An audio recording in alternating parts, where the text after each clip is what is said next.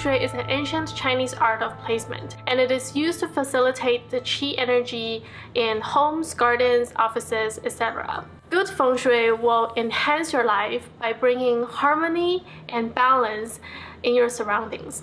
Hi guys, welcome back to my channel. My name is Tina, and as some of you guys know, I was born and raised in China. So I'm very familiar with the Chinese culture and history. Feng Shui is something that I have been aware of and certainly interested in for a really long time. And it's something that I use and practice in my home.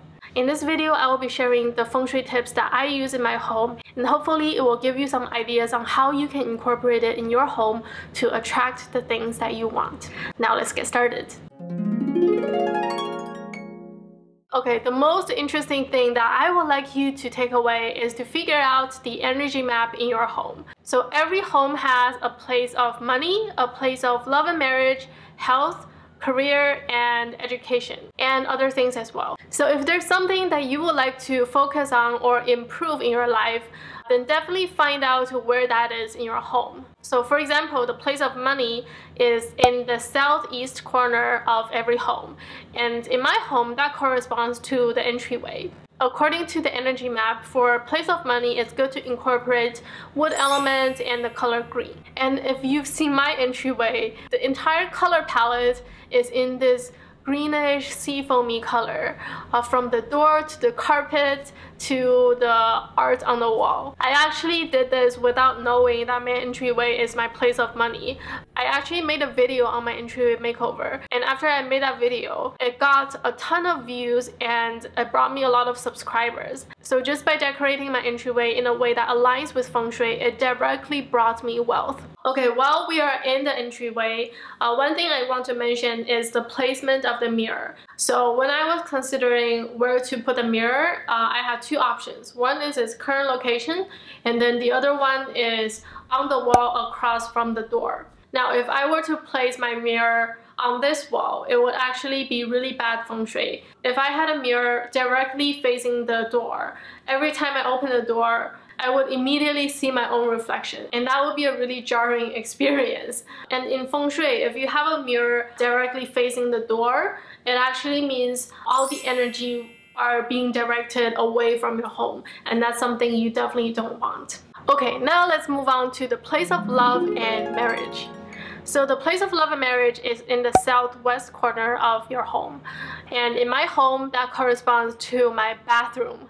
This is actually very tricky because my bathroom is usually very dirty. It's the place that I often disregard when it comes to cleaning.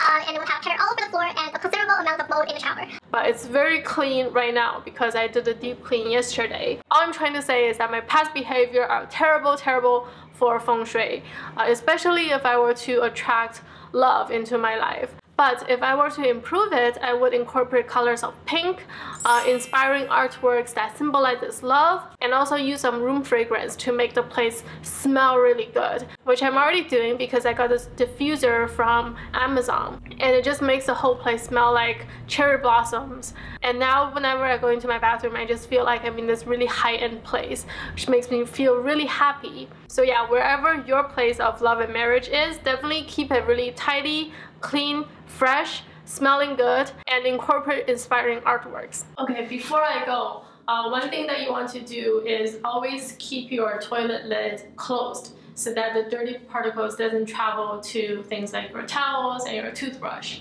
And then the last Feng Shui tip related to toilet is that you want to keep the door of your washroom closed when you're not using it. Now, speaking of clean and tidy, having a spacious, clutter-free home is definitely good Feng Shui, because having an open space is just really good for the flow of energy. My interpretation of Feng Shui is basically how your surrounding affects you. When your surrounding is nurturing and inspiring, it's going to create internal changes in your relationship with yourself and with others. Now, the placement of the bed is also very important in Feng Shui. Number one, you want to be in the commanding position in a room, which means when you're sleeping or when you're lying down, you can very easily see the door, but without directly facing it. And number 2 is that you want to have a really solid headboard, and you also want the bed to be leaning against a very solid, sturdy wall. And this is because you're often leaning against the headboard, you're leaning against the wall, and it just kind of symbolizes having something to lean on. That translates into having a good support system in your life. If you don't have a headboard, or if your bed is not against a wall, according to Feng Shui, you might have a hard time finding people that support you, that help you along the way, and life can be kind of difficult. And number 3, if you want to attract a partner into your life, it's good to have a double bed instead of a twin bed, and also have 2 nightstands on each side, and also having matching lights, because this just means you're making room for another person in your life. Okay, number 4 is that you don't want to have a lot of clutter underneath your bed. It doesn't mean you can't have under the bed storage, because a lot of people do have that, myself included. It just means you don't want to have too much, like you don't want to have too much excess or anything that you will never use. What you're doing if you're having a lot of clutter is you're basically sleeping on top of a pile of negative energy, and that's something you don't want. What you can do is to have like very neatly organized pile of clothing or linens, or even have your valuable items stored underneath your bed, because that way you're basically sleeping on top of your wealth, which is something we all want. And lastly, there are some things that are always good for Feng Shui, such as crystals, fresh flowers, plants, and pleasant scents.